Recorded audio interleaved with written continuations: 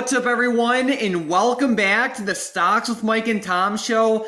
Today was crazy. The market just soared past all-time highs. The S&P 500 is flying to the upside. We have a lot of stocks just blasting off like AMD, Nvidia, Facebook, Tesla, Apple. There are so many stocks that are just exploding to the upside. So in today's video, we're going to go over the best plays for tomorrow and some important news to be aware of. But with that being said, Tom, let's get right into it.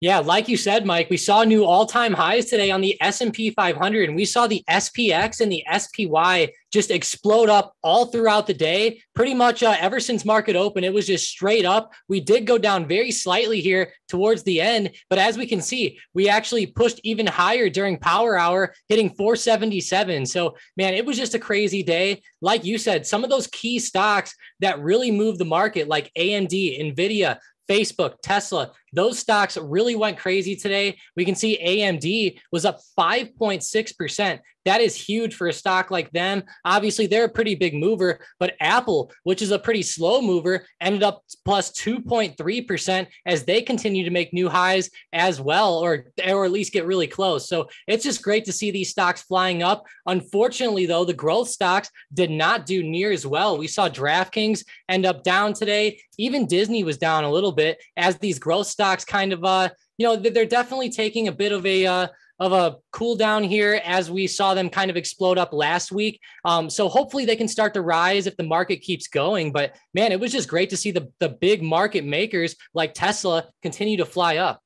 Yeah, it's been pretty awesome for them, and I don't want to jinx it, but it looks like we're set for a pretty nice Santa rally. Like a lot of stocks, and there's just like a lot of bullish sentiment in the market right now. Some of the biggest movers, like you already mentioned, was like AMD and Nvidia. Do we have like any levels for these ones? Like I know AMD and Nvidia are just exploding to the upside, and I know that a lot of retail traders like to look at them. So what levels do you have for us? Yeah, NVIDIA actually hit a resistance here right in the middle and at the end of the day, right around 310 to 312. There's definitely a pretty big resistance right around those couple of dollars. And looking at it on the daily chart, back on December 15th was the last time it looks like that they ended up touching that key level there around 312. So hopefully we can end up pushing up through that tomorrow. If we're able to go up above 312, I could see a pretty good move up to 320 or possibly this bigger resistance up around 325. 325 is going to be huge on NVIDIA. And kind of going and looking at AMD, AMD continued to break out today. They actually had a huge breakout today up above a key resistance of 150. And I think that was awesome that they moved through that. And I could possibly see them coming up and retesting like 155 or honestly 160 up there at the top. I know 155 was almost like the high of day today, but once they break that, I think 160 is the next target.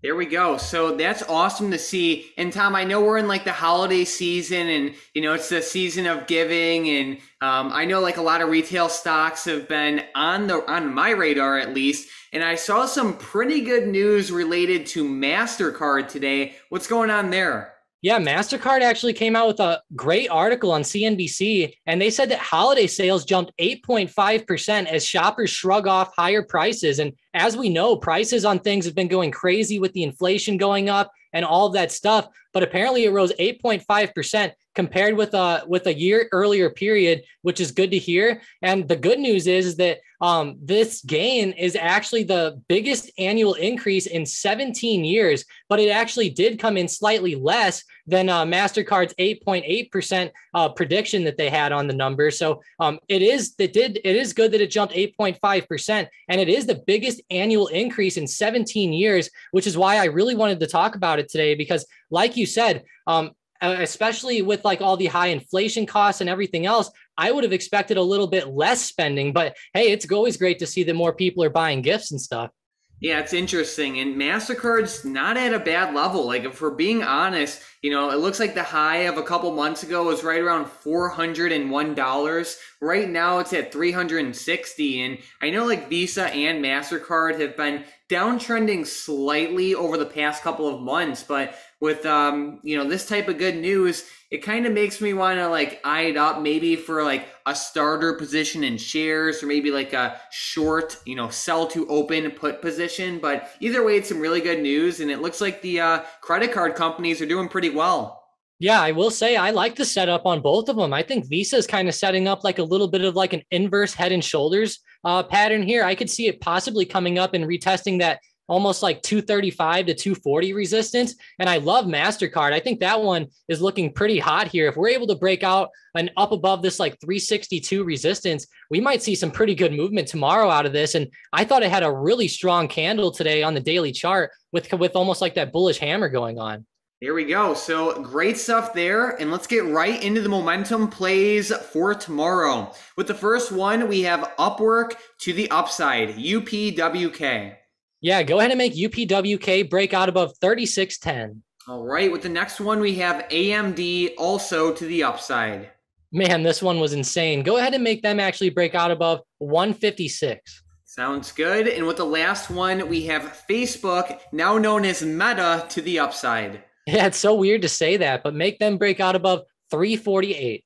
All right, there we go. So we are watching these 3 plays for potential day trades to the upside tomorrow, only if they break above the levels Tom listed. And before we get into the member of the day, I just want to say we're really close to 50,000 subscribers. So if you like our content, make sure to subscribe. We post brand new videos every single day. And if you guys have like any questions or if you guys want to share what stocks you're watching, just let us know in the comments down below. And there's a good chance we cover your stock in tomorrow's video. So with that being said, let's shout out our member of the day really quickly, and that is CBR Matt in the Discord. Huge shout out CBR. Thank you so much for being a great member of the chat and for adding all of the value that you do. So let's get right into these comments from the previous video.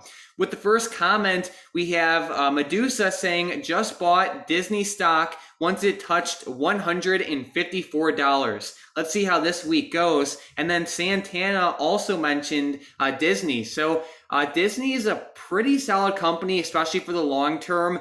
And they're at a pretty good level. And then also, they are working on that potential sports betting deal with their ESPN, which can be huge. So I really do like it for the long term, and they're a solid company.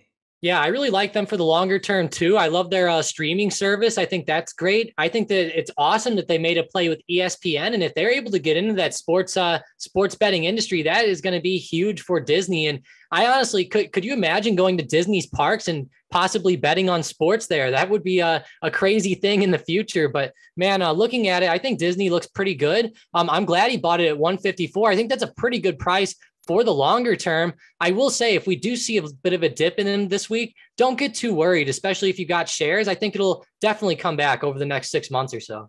Yeah, I mean, I don't know how realistic it would be to maybe do some sports betting at like, a Disney park, but you never know. But either way, just the fact that they're looking to integrate sports betting like onto their ESPN platform is huge. And I know they're in talks with like DraftKings and Caesars for a potential deal, so it can be huge. And I'm very excited to see what deal they make. So that's very exciting. And then with the next comment, we have Williams saying Tesla to $1,250 with like a praying emoji. So it's looking pretty good so far. That all-time high is right around $1,250. So that's good to see. Tesla is on an awesome uptrend over like the past couple of days.